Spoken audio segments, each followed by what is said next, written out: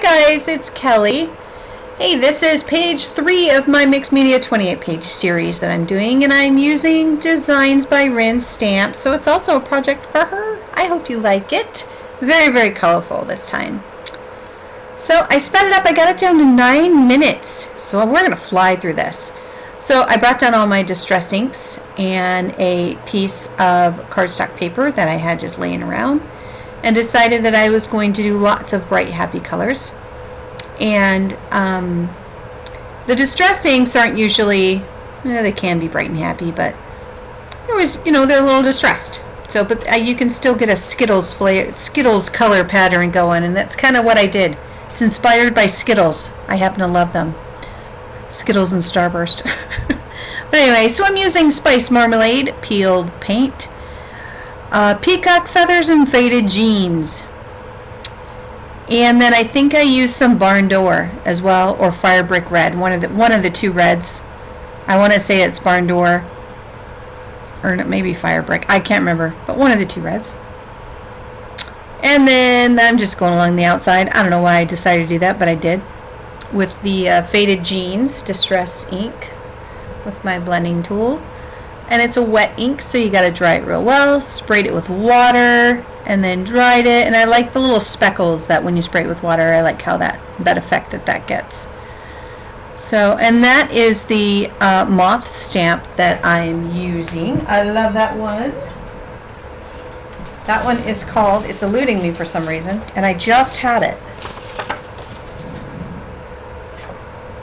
Lucine. Lucine. I'm not sure how she says that. I'll have a link if you guys are interested in doing this one. It's very cool. So my idea was to just have a really colorful background, stamp it on there, fussy cut it out, and then kind of play with it. Wasn't sure what I was going to do.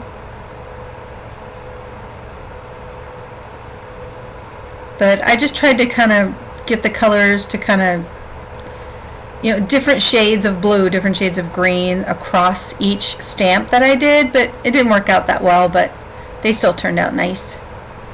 So I just wanted a nice color variation, because my idea was to just have them kind of scattered all over the page, and it's a small page to work with, but it works. So cleaning my stamp, and of course I was stamping that with Archival.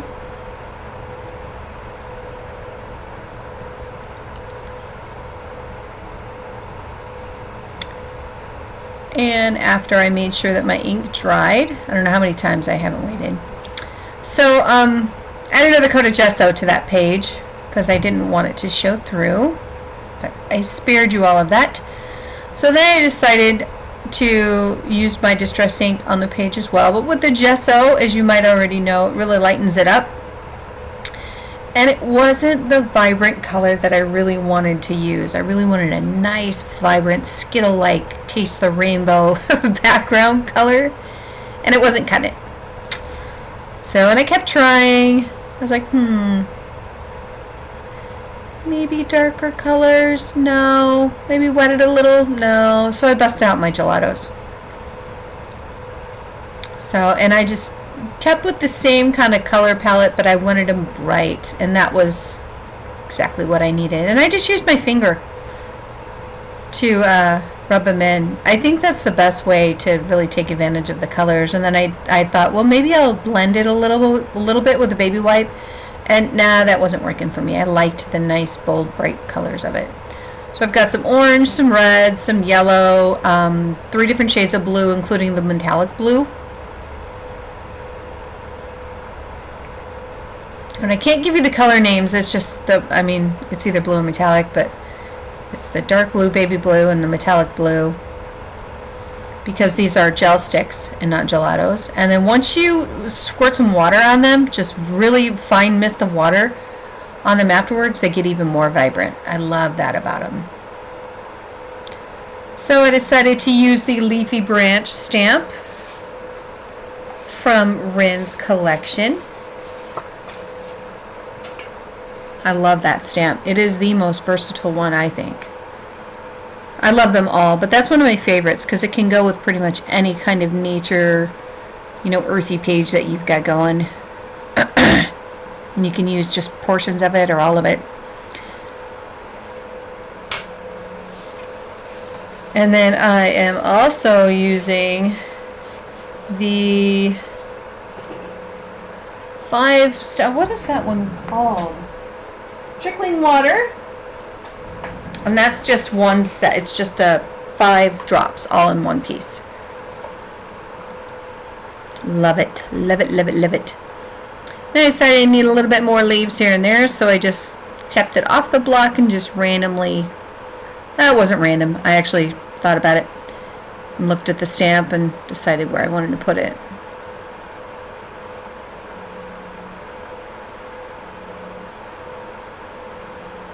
So, and then drying it up real good.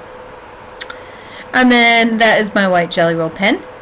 And it wasn't working very well over the gelatos and the, you know, gesso underneath. It really wasn't working very well. So I tried something else. You know, the white pen dilemma is still weighing heavy on me, on my artist's shoulders. Can't find a good one. And there's been some really good recommendations and I just haven't had a chance to get to them. So what I did was I brought out my very, very fine brush. And then I thought, well, if this Sharpie marker doesn't work, you know, then I'll just use the brush to spread it on. And of course it didn't work. I used the brush, and you might be thinking, oh my God, you just put Sharpie on your new brush. Why did you do that? 91% rubbing alcohol takes it right off.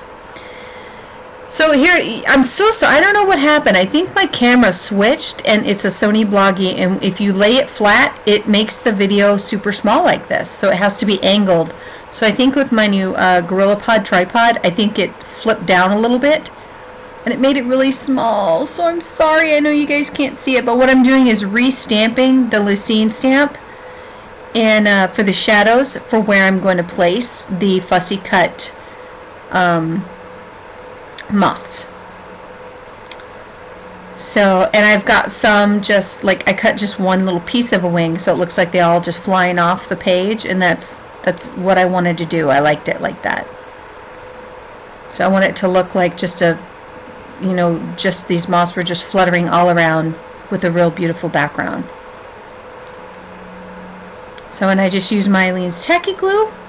Didn't take me very long at all to do this page, but it sure was fun. The fussy cutting, I think, took me the longest time. A really quick way to just, you know, I know there's a lot of people who are like, how'd you get your background like that? Well, do your background first, then stamp on it, and then cut it out. And a lot of people already know that, I realize that, but some people don't. So I mention those things. So there it is. And then I just cut out the extras. And then that is a Tim Holtz thing that I got from Joann's, and it's got all kinds of words in it, and I thought, well, that's easy, I'll use that. So, and I started off first, of course I just, you know, hit it on the edges with black soot, but I started off with just Take Flight at first on the right, and then it was too open on the left, so then I was like, what else could I do? And I changed it to Be Creative and Take Flight. And I liked it. So, and I know it's hard to see, guys, I'm sorry. I do have a solution for my videos. So, and here are the still pictures of it. So go check out Rin's stamps. She's got amazing stamps and really good deals. She's got some 50% off deals this week. So check that out. She's got great stencils too. I can't wait to play with those. So thank you guys for watching. Hope you enjoyed it. Thank you so much.